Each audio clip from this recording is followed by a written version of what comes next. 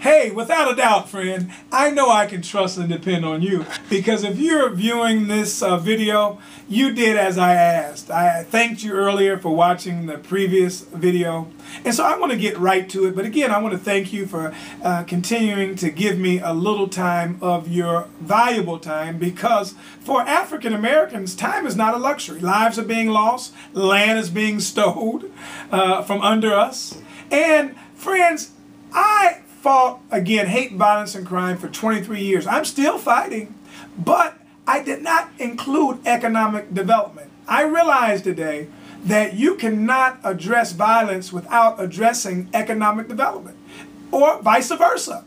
You cannot address economic development without addressing violence. So we must have a state of emergency for Black America in reference to education, housing, economic development, and violence. If we don't address those at the same time, we're operating through tunnel vision. Friends, I want to give you a couple examples, but first I want to reiterate on a couple things that I said in the first video. Friends, I said earlier that the cheapest thing that you can buy is most Black pastors and Black politicians. Well, I'm not retracting that. I'm firmly stating that again, but we have trusted individuals such as our Black elected officials and our Black pastors and leaders to represent us as a community. Well, the truth is they've dropped the ball. Well, God, that's really not the truth. The truth is they haven't dropped the ball. They're just playing ball in their own court. They have their own team, and we aren't part of that team. Friends, we need individuals that will represent our community.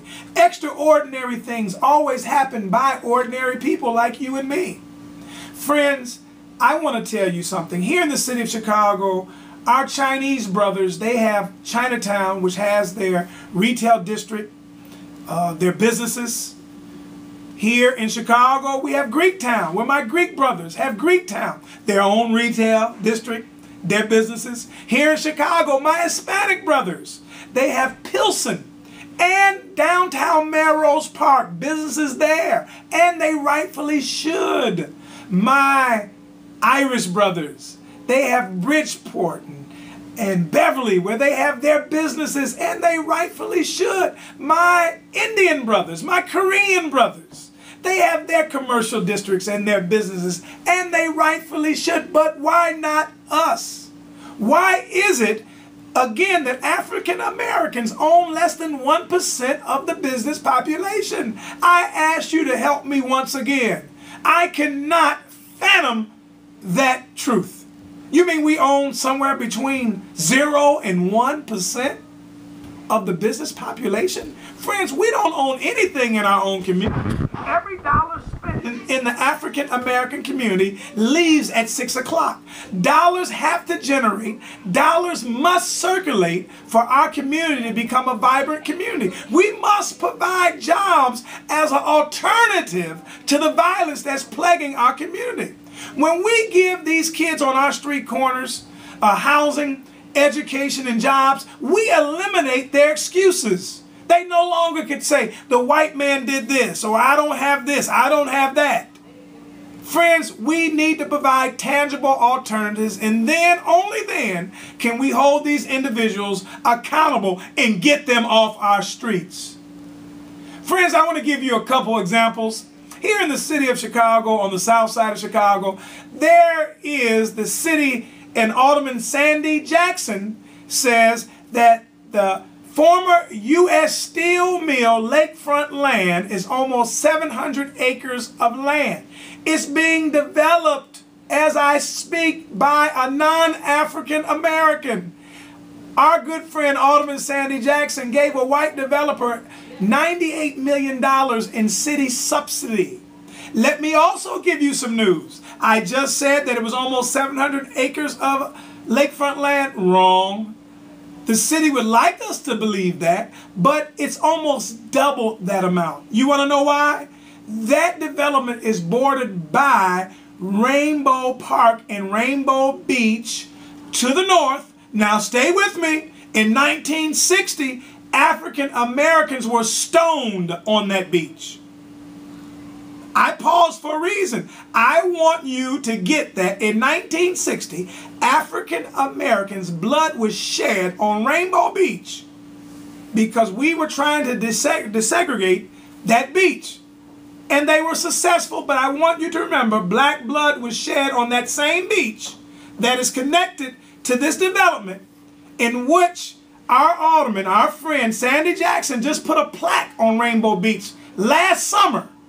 Last summer, there is a plaque on Rainbow Beach to remind and for us to remember the blood that was shed on Rainbow Beach. And then our good friend, Alderman Sandy Jackson, turns around and gives $98 million in city subsidy to a white developer to develop that exact same land right next door to where that blood was shed. Well, that black blood was shed in vain if we allow that massive development to be developed by anyone else besides an African American.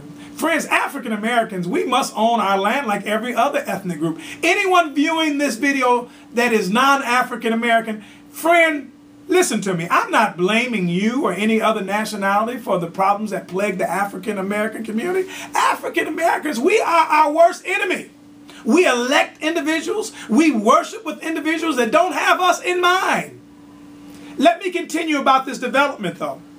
The city and our good friend Alderman Sandy Jackson, they have this development billed as a $4 billion project. I know for certain that it's over $100 billion. Let me tell you something else. That is the largest lakefront property in America in an African American community. Let me continue. I told you about the wonderful Rainbow Beach that is bordered by this development to the north. Well, to the south of that development is also a well-kept secret to most African Americans. It's another park called Calumet Park. Now, there is a canal that divides that development from Calumet Park. But so what? There's a canal. How come we can't bridge the canal? We can. They know we can. And they're going to do it unless we do something about it. Now, let me tell you again. We have possibly 1,400 acres of lakefront land. Maybe a little less, maybe a little more.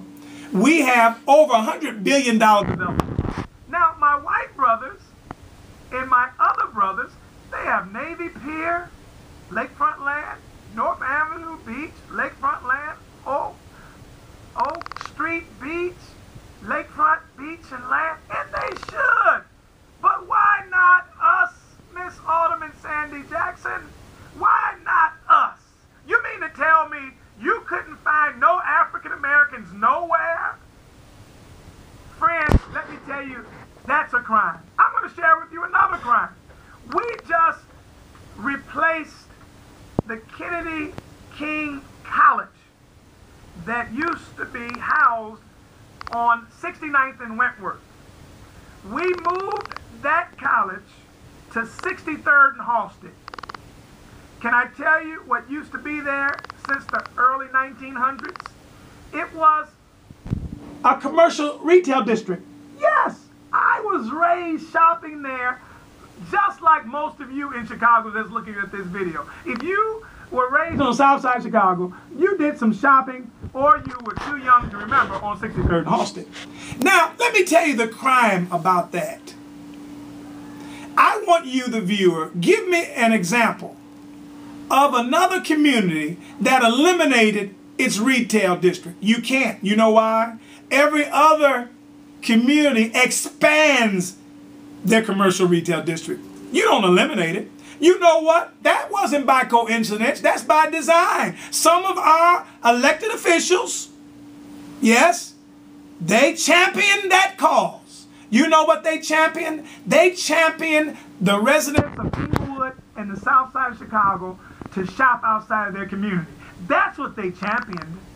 Now, Inglewood does have its problems. I'll be the first to admit. But some of these areas that I define as a war-torn community, when these communities get ready to rebirth themselves, where will you put the commercial district now? Where will it go? See, you can put a college, you can put a house where retail should go, but you cannot put retail where a house or a college should go. You think about that for a minute. Friends, these are crimes that are taking place all around America.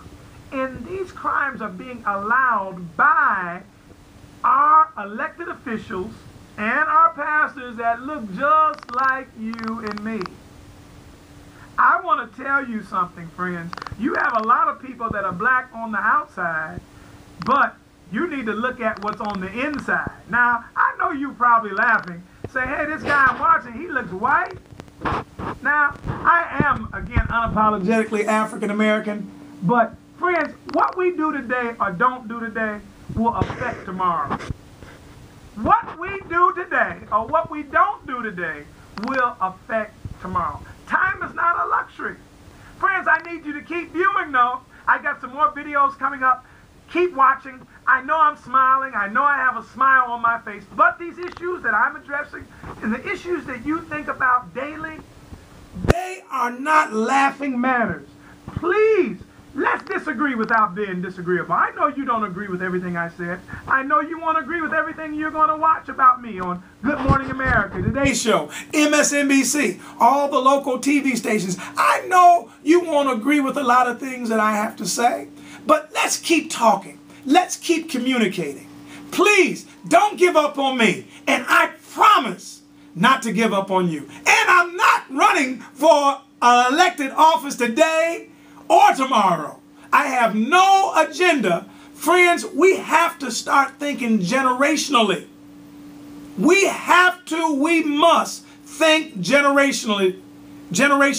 What we do or what we don't do today is definitely going to affect tomorrow. God bless.